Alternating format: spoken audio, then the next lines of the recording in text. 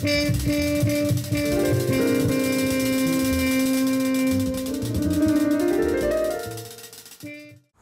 virtue is passion.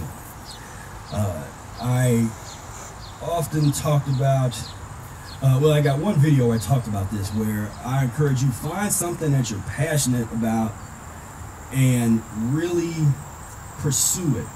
And in something even, you know, other than diet, you know, we can all be passionate in diet, but whatever it is that you really feel like you are on this earth to do, how can you contribute to the universe and the world, or yourself, or, you know, why are you here? What excites you? What makes you happy? That's positive. You know, that's positive, because you always have to make that disclaimer in the Plus and News world, because there's a lot of things that are out there that are not good for you, that of course that can make you temporarily happy.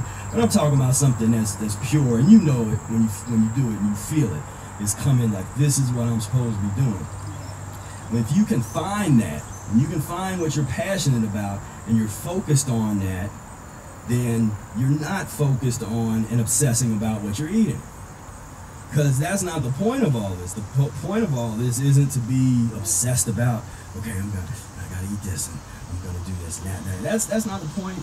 You know, the point is, we're just removing some obstruction. We're trying to move toward a more natural diet, and then live your life.